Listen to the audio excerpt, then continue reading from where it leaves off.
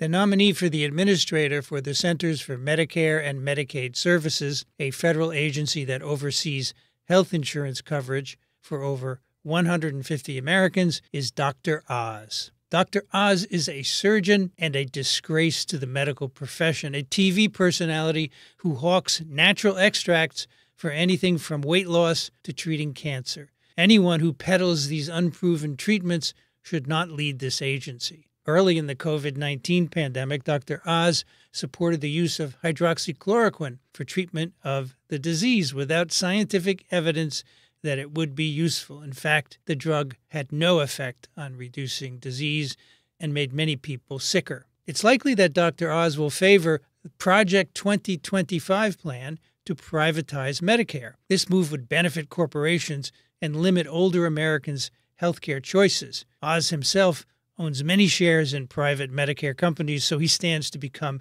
even richer with this move. MicrobeTV is here to bring you real science by real scientists. We'll help you navigate science and public health in the coming years. We need your help to fulfill this mission. Please consider donating at microbe.tv/contribute.